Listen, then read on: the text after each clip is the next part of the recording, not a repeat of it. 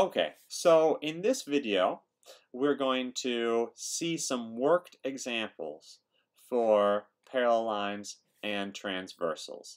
And as a reminder, I'm not going to review all the names of the angle pairs that we get out of here. They are in the previous video. There's a link to that video in the description if you want to go back and see the names of them. However, we are dealing with problems where I have two parallel lines, put little arrows on the end, and a transversal, and setting up pairs of angles. The shortcut to sort of get the right numerical answer is to realize one of two things happens. Either they're the same, so all of these angles marked as X will be the same. All of these angles marked as Y, actually let me not use blue, let me use green, will be the same. Or if I have an X and a Y, then I would add them together and make it equal 180 degrees. So either I set it equal to each other, or I add them up to 180, one or the other. So let's see 6 examples, make sure this makes sense. So here's the first one. I notice, let me get the right color, there we go. I notice this angle here, that angle there. They both appear to be acute. That means I know they will be equal, so X will equal 81 degrees, and that's it. If I want to name them, I see that they are on different sides of the transversal, so that is the word alternate. Not alternate, alternate. I see that they are outside of the two parallel lines, so that is the word exterior. So these are alternate exterior angles. Okay, another one. I see this 103-degree angle. I see this X. I notice the 103-degree angle is obtuse, the X is acute. So that tells me to follow the rule X plus 103 is equal to 180.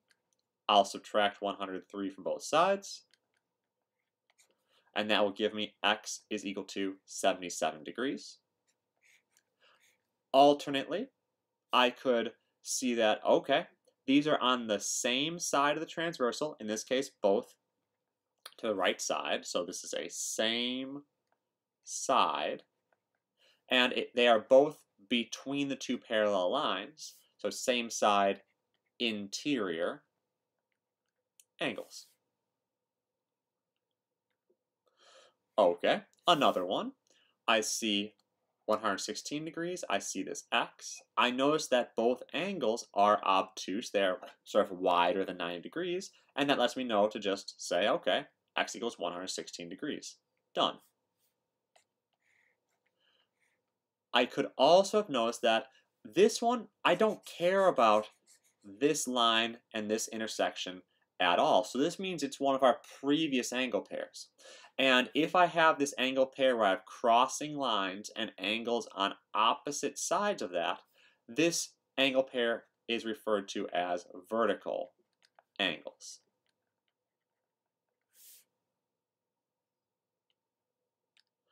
Okay, here we go again.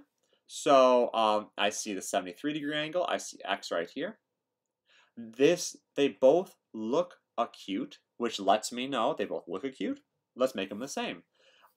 Whenever we have this diagram, that's how it works out. So X will equal 73 degrees, and that's it. If I wanted to name it, I notice that they are on the same side of everything. So they're both to the left of the transversal, and it's above both of the parallel lines. I could also see this F shape, sort of flipped around F shape with my two angles, and that lets me know that these are corresponding angles.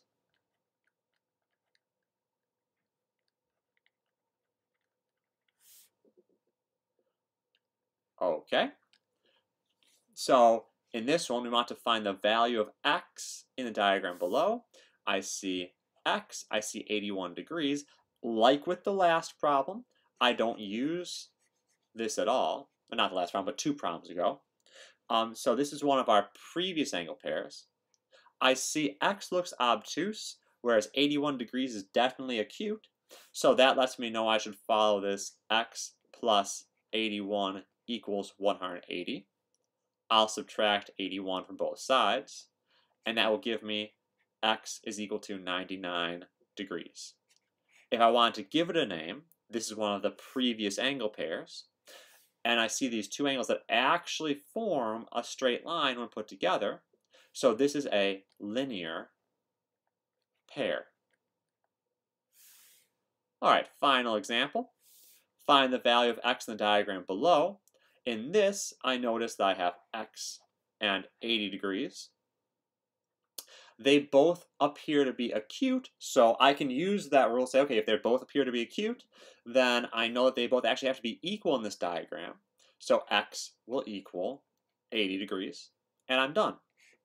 If I want to name it, I can see that they're on different sides of the transversal, so that's the term alternate. I keep on putting an M there, I don't know why. I see that they are both between the parallel lines, so that's alternate interior. And so these are alternate interior angles. Okay, there is going to be a link to the original video if you want to see the description of each of these angle pairs. There's also going to be a link to a worksheet so you can get some more practice with this.